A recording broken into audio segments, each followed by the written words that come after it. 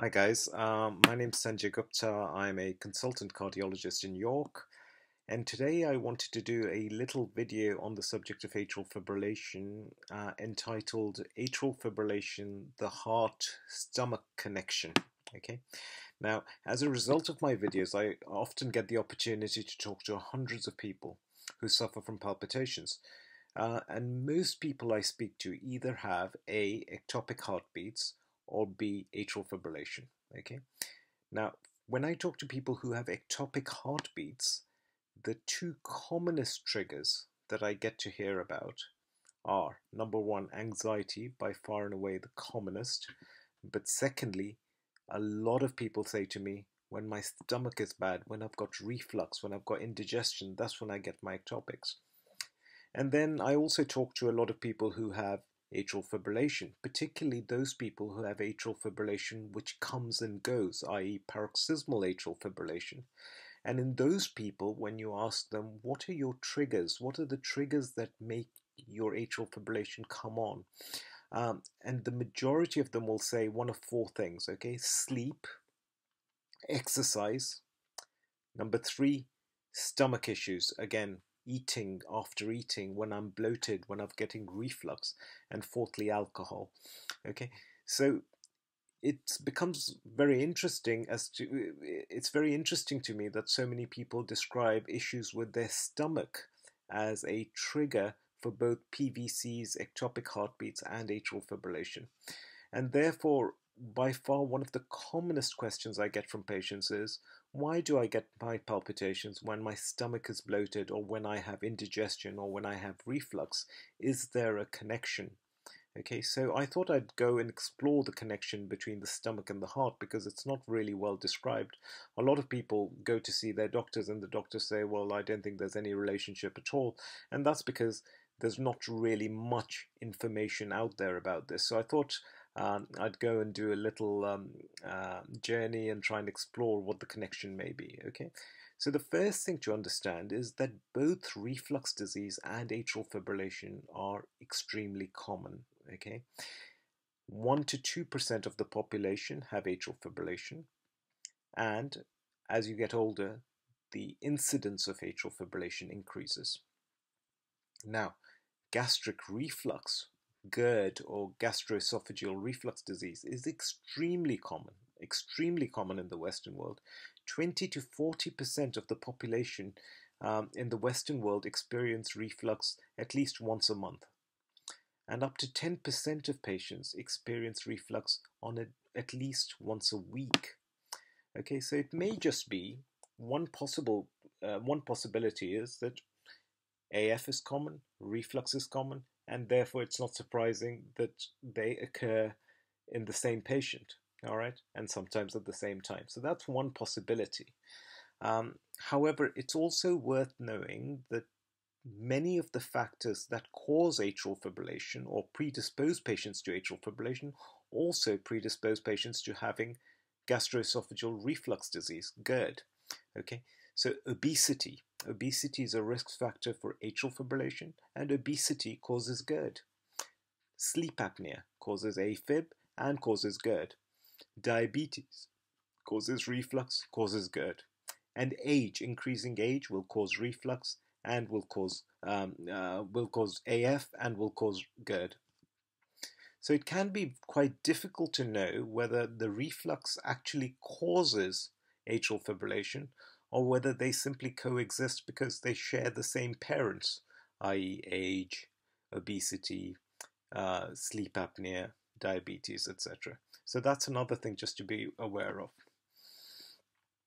In an ideal world, if you want to prove as to whether there's a causative relationship between AFib and between reflux and AFib, what you ideally want is a good study to confirm that relationship. So I wanted to see if there were any large-scale studies that had been done which test the idea that reflux could cause AFib. Okay, in an ideal world, what you want is a large study with lots of patients, patients who have reflux and who have AFib, where you want to study them by giving them either medications to treat their reflux or a placebo, and measuring which group has less AF as a consequence. That's what you really need, right? But unfortunately, there are no such studies, and there are no such studies because they haven't been done.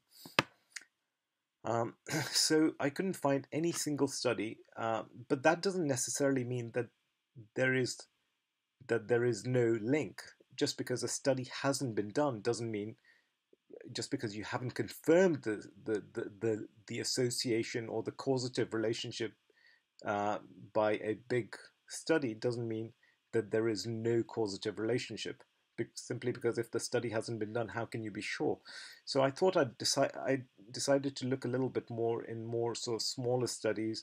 I delved deeper into the literature to try and find out if there was anything that could help us understand this connection between the stomach and the heart. Okay, so there was firstly a very interesting study by a guy called Kunz.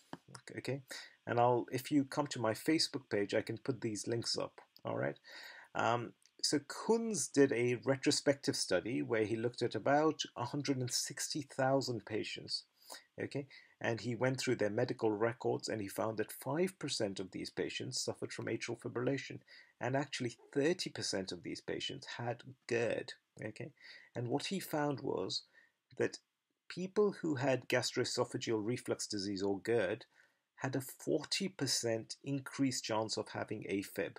Okay, but this is a retrospective observational study, so you can't be absolutely sure, but it does point to an association that people who have reflux disease seem to have more atrial fibrillation. Now you may say, well, yeah, but they share the same parents. So when he adjusted for common comorbidities, he still found that there was a relationship between reflux disease and atrial fibrillation, meaning people who had reflux disease had more atrial fibrillation than people who did not have reflux disease. Okay.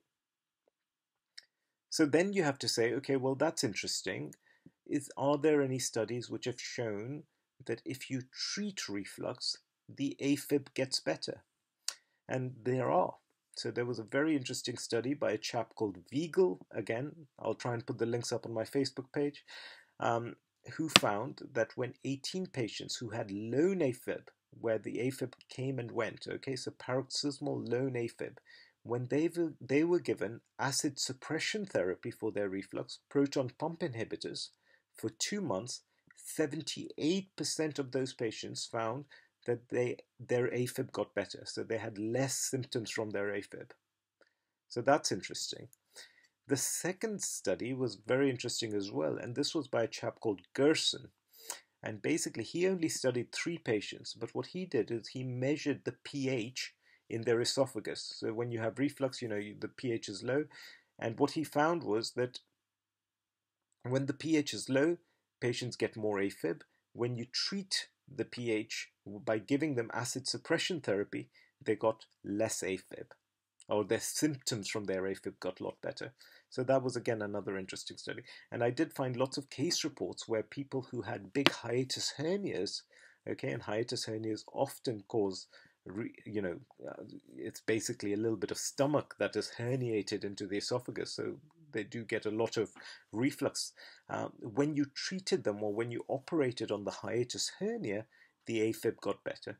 So there are lots of little pointers which suggest that maybe there is a causative relationship between reflux disease and atrial fibrillation, and actually treating the reflux disease seems to get the atrial fibrillation better. But as I say, you have to take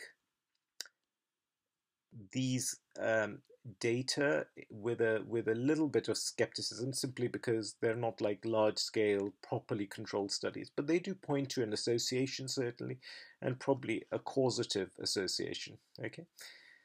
So overall, I would say that there does appear to be a definite connection between the stomach and the heart. Okay, and so then you have to say, well, what are the likely mechanisms? Why is there this relationship? Okay, the heart is the heart, the stomach is the heart. What's the relationship? The first thing to say is that the esophagus, the food pipe, sits really, really close to the left atrium. Okay, I do these things called transesophageal echocardiograms, and I actually have to look when I want a good picture of the left atrium, I put a camera down the food pipe, the esophagus, to look at the left atrium. And the distance between the food pipe and the left atrium is only about 4 or 5 millimeters. Okay, so they're extremely close together. And it is quite likely that when you have inflammation of the esophagus, you could also potentially irritate the left atrium. And that is one mechanism by which it could trigger atrial fibrillation. Okay. The second thing to say is that inflammation by itself is a very pro-arrhythmic condition. So any form of inflammation within the body is more likely to cause atrial fibrillation. Okay, if I develop a toe infection, if I develop a chest infection, if I develop if I developed a urinary infection, I'm much more likely to have atrial fibrillation than if I don't. So just because I know that I've mentioned the local effect, but also just because of inflammation, because when you have part of your esophagus which is being burnt by acid, then that is very inflammatory, and that will release inflammatory cytokines, pro-inflammatory mediators into the body, and those can irritate the heart, and that is why people could develop ectopics and also atrial fibrillation. The third thing to say is that in those people who have things like hiatus hernias, you may have a compressive effect. So the hiatus hernia could actually bulge and compress on the left atrium, and that could also be another mechanism by which you could trigger both ectopics and atrial fibrillation.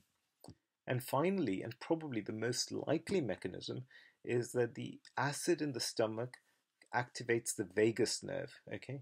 And when you activate the vagus nerve, you can trigger what is known as vagal AF. And I'll do a video on vagal AF, hopefully in the next couple of weeks or so.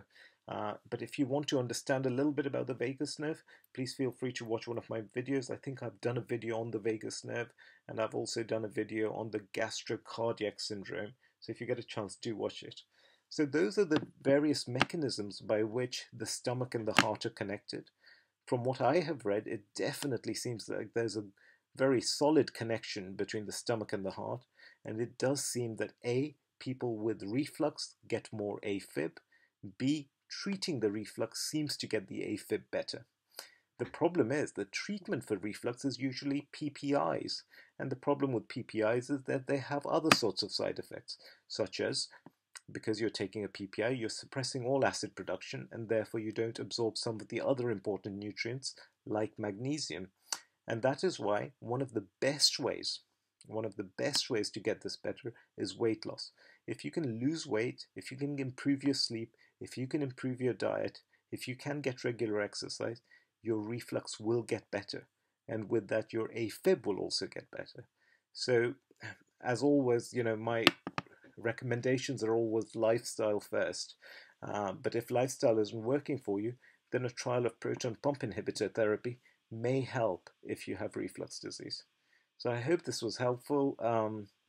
Please do keep your comments coming. I really appreciate them. I really appreciate all the lovely words. I read everything. So thank you so much. Thank you so much for all your support. I really, really appreciate it. And I look forward to talking to you again in the near future. Just to let you know, if you need to talk to me, you can do so through my website, which is www.yorkcardiology.co.uk. If you'd like to talk to me, you could also do so by joining my Facebook page. Now, I don't know how you get to my Facebook page, but if you type in yorkcardiology@gmail.com, that should take you to my Facebook page. If you go to Facebook and just type yorkcardiology@gmail.com, you should find me. And I try to be as interactive as possible, but my workload sometimes doesn't allow me. But rest assured, I will try and get around to answering everyone in due course. Thank you so much. All the best. Take care. Bye.